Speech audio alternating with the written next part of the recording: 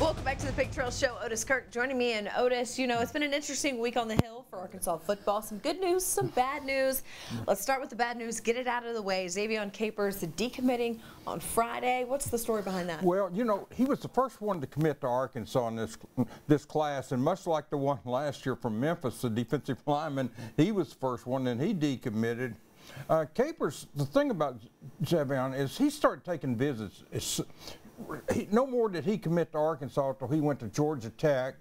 Then he's been to South Carolina, Tennessee, Auburn. It's just that he made an early commitment, and I think a couple of things happened. I think one, he probably feels like he rushed into his decision, and now he's wanting to take more time and look the field over and stuff. And I think he's getting a little bit more attention maybe than he thought he would. He's been moved up to 4-star with some of the recruiting services. Some of them he was already a 4-star. He should have been all along. I mean, he's a great player. He's a real good player. I mean, but I don't think he'll be coming to Arkansas now. All right, let's talk about some good news now. Got some official visits that are going to start on Wednesday. Let's start with John Gentry. Running back, Arkansas was his first offer. He's got several offers. He came out with his top group this week. Arkansas obviously was in it, and then they're going to get a visit from him. He's the running back that they've offered, was the first one, as I said, to offer him. So it means they really like him. He helped lead his team. He's from Galena Park, North Shore, led them to a 16-0 record, Alyssa. Won state championship, obviously, and he's a good player. He's got probably 15, 20 offers, and Arkansas, Jeff Traylor's done a good job on him, and they'll get him here and see how he likes it. And they're wanting to sign some running backs in this class. They're really short there on depth. I mean, they're okay this season, but beyond this season, you never know if Rakeem Boyd's going to leave early. Devwall Whaley's a senior, so there's always a chance. And then you got people getting hurt and stuff. That's a position that you can start out the season with a ton of players. At the end of the season, you're trying to find somebody. Somebody who's fast on the secondary to transition over or something. Yeah, exactly. All right, moving on. Mason Mangum. Let's talk about him. Yeah, he's a fast receiver, and there's a kid that's committed to Arkansas, wide receiver from Austin Westlake. And by the way, Savion Williams from Marshall, we talked about him recently on the show. So Arkansas's got 2 receivers committed. I should have mentioned that with Capers, but Mango's one of them. He's super fast, one of the fastest kids at the combines.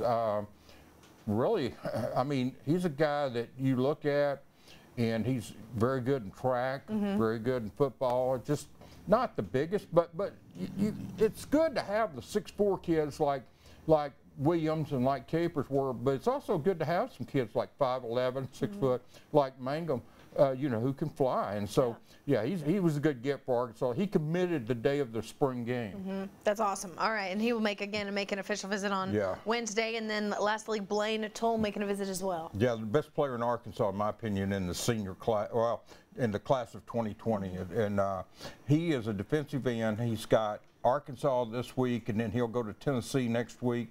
And, Oklahoma, Mississippi, and Memphis are the other teams involved with him. Everybody early was picking him to go to Arkansas, then everybody started picking him to go to Oklahoma, but Arkansas is getting an official visit.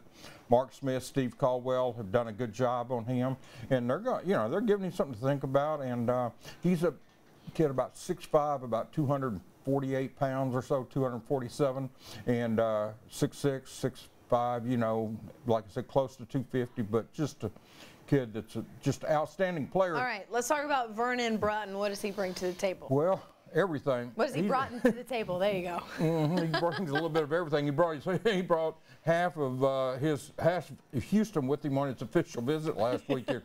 He is big-time defensive tackle. He's been to Texas. He's been to Arkansas. He's going to visit Ohio State.